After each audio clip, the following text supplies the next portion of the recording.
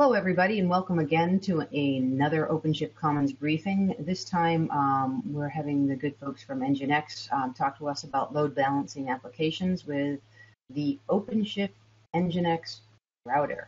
And this is, I think we did a talk with these guys almost over a year ago, so it's a very timely thing, and they've done some really cool work with the OpenShift team. And I'm going to let Damian Curry introduce it. The format for today, as always, is if you have questions, ask them in the chat. We're going to let Damian and the team from NGINX do their talk. It's not super long, and do their demo, and then we'll do live Q&A at the end. So please, Damian, without any further ado, take it away, and let's hear what's going on now. Okay, great. Thank you very much. Hey, good morning, everyone. My name is Damian Curry. I'm the Technical Business Development Manager here at NGINX, and I'm also joined by Michael Pleshnikov, who is one of our engineers who did a lot of the implementation work for this. And so what we're going to talk about today is load balancing applications with the OpenShift NGINX router. Just a real quick agenda. We're just going to go over the basics of the OpenShift router and as well as our implementation for NGINX running as an OpenShift router. And then we're going to run through a quick demo just to give you an idea of what it takes to go ahead and deploy the NGINX router in OpenShift. And then we're going to have some time for some quick questions. So just a very high level, what is the OpenShift router? The OpenShift router is the entry point for all external requests coming into the cluster. It handles routing requests to the different application pods based on URI or host name, as well as other factors that you can use in there as well. And really, it is one of the most critical parts of the platform. Without the router, there is no way to expose your applications publicly from OpenShift. Some of the key features of the OpenShift router are load balancing for HTTP and HTTPS, as well as WebSocket traffic.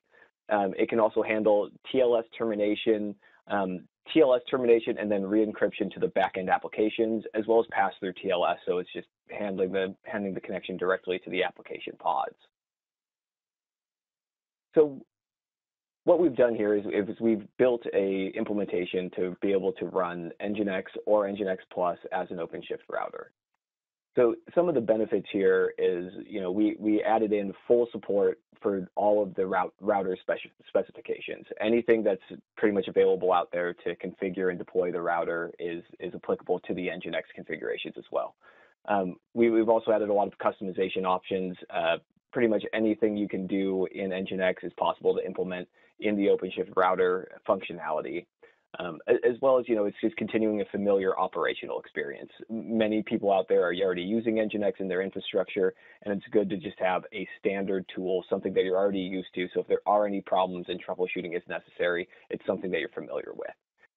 As well as we port all of the latest NGINX features to the OpenShift router. For example, we just recently added full gRPC support, which is available in our router implementation as well. Our implementation is also 100% open source. We've made changes and upstreamed them to the OpenShift origin, as well as published some different features in our own GitHub repositories as well. And then finally, we also make available all of the advanced features that are available in NGINX Plus. Currently, some of them may take some customization, but they are there. So, how did we do this implementation? So this is all based on the OpenShift template. So just the same templated build selection. The only things we've added all the image build files. So those are things like the actual NGINX configuration template, a basic Docker file that goes through pulling all the necessary repositories and configuring the container as necessary. And then we added a basic reload script and the custom 503 HTML error page that if you use OpenStack or OpenShift, you are very familiar with already.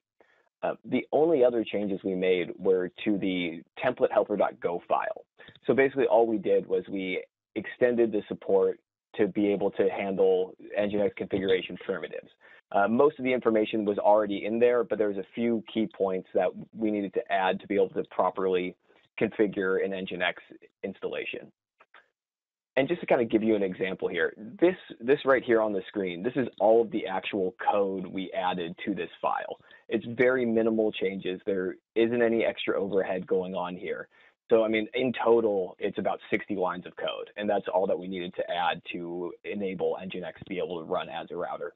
Now, obviously, with this thing, I cleaned up, took out all the comments just so you could get an idea of what the code looks like. But, you know, very, very simple changes, nothing that's going to impact the performance of OpenShift. And then, so the key differences with the NGINX and NGINX Plus router. Both the NGINX and NGINX Plus routers fully support the route specification. If you do choose to go with our enterprise product, NGINX Plus, we do currently have a few extra advanced features that are enabled in the router installation, mainly being our status API and our monitoring dashboard, which is something that exposes a lot more information about what is actively going on with the NGINX installation in real time.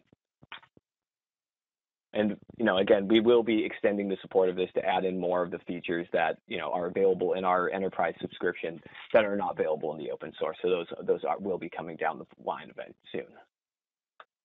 All right, and then real quick, we're just going to run through a fast demo here.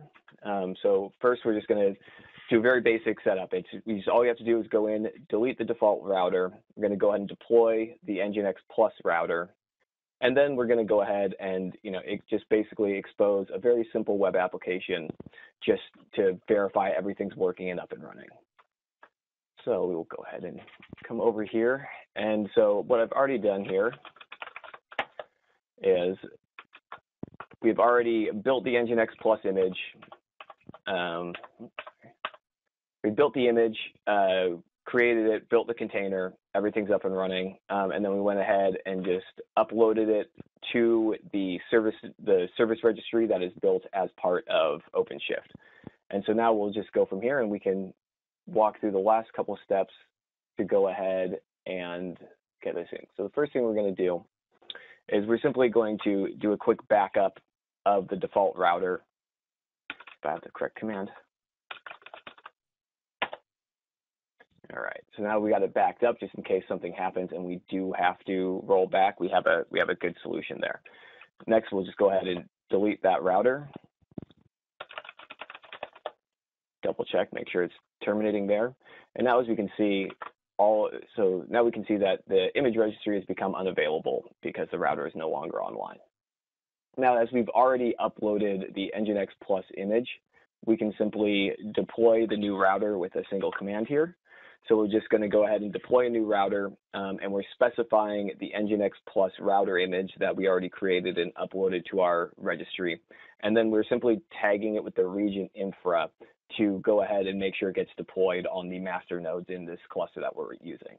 And just so everybody is aware, this is a 3-node cluster running OpenShift 3.9 based in AWS. So now we can see that that has already deployed. Let's check here. Okay, and so we got the deploy pod is up and running, so now we should be able to wait a couple minutes here as all of the pods spin up, and we have a router up and running. So now we should be able to go back here, and we have log into our registry, so everything is up and running again. And what we'll do is one last quick change. We're going to open up a IP tables port so that we can reach the status dashboard. And now we can see, if we refresh this page, this is the status page for NGINX Plus. So you can get an idea of some of the different metrics that we are exposing and the different information that you can see. So that's just with it running currently with just the Docker registry behind it. And so real quick, we're going to go ahead and deploy an example application here that we distribute with the GitHub repo for the NGINX Plus router. And so what we're doing here is just doing a basic application with two applications running behind the cafe.example.com domain, and also creating 2 routes for the 2 different applications. So one will be behind /t, and the other one will be behind /coffee. So you can already see that we have some new server zones being generated. So you can see the cafe.example.com, and then we can also see that we have some new configurations running here. So the next thing we can do is we go back, we can go ahead and refresh. And now obviously I've modified my host file to point example.com at my cluster here. And so now we can see that we have an application up and running. Granted, we are very basic here, just showing that we are seeing two different applications running in two different pods. So that's it. That's all that's necessary to do to build the NGINX Plus router and get it running in an OpenShift environment. And from there, everything can be handled as you would in any other router situation. So that pretty much covers everything for the demo. We'd like to open it up for any Q&A here. If anybody has any questions, we'd love to hear them. So this is Diane, and this is great. So this is basically allowing folks to replace the de facto router that comes with OpenShift. What happens? Is the de facto router still running out there, or are you running in tandem? No, so yeah, one of the first steps we had there was actually to disable and turn off the default router. Now, okay. What we like to make clear here is that this is not an add-on router or anything like this. This is a new default. So now going forward, instead of having the default only option be the HA proxy-based router, you will be able to decide whether you want to deploy with the HA proxy-based router or the NGINX-based router. They're both 100% will be 100% supported in Origins, and they'll be available right out of the box. Awesome. And is this available in this current release of OpenShift, or is this in the next one? What is the status? This will be in the next release in 3.10. So with this image, when I'm building this, I was installing on a 3.9 installation, but when I built the NGINX router image, it was built using the 3.10 base image because we just had our the code changes upstream to mainline. There's a number of people listening in, but I haven't seen any questions yet. Is there anyone with questions for Michael or Damien? Let's see. I think you've done a pretty good job, and it's not that complicated, which is pretty awesome. Let's see. There's one.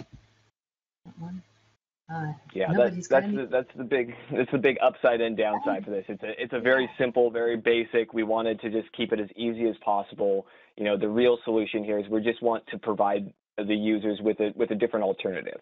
You know, just to give them choices so that they're not walked into using one solution for the router. No, I think this is great, and you know, it is. It's relatively simple to do. So I'm hoping that some of you that are listening in will give us your feedback on it, and once you've tried it out and tested it, you reach out to the folks at NGINX and give them their feedback as well. And when 3.10 comes out, we'll see some good adoption. I'm hoping for this offering. So thank you very much for taking the time today and giving us this overview and insights into how to use it. Michael, is there anything that you wanted to add to this that maybe Damien missed? No, I think Damien covered everything. Thank you so much. Okay, perfect. And I have to say, Damien and Michael, this is the perfect length briefing. So I think we figured out how to keep it in succinct chunks of information, and I'll get this uploaded onto YouTube shortly, and we'll see if we can't get you some feedback on this and watch it take off like hotcakes. Okay, great. Well, thank you very much for the time, and yeah, please let us know if there's any questions or anything anybody would like to know more about. We're more than happy to help. All right. Thank you, guys.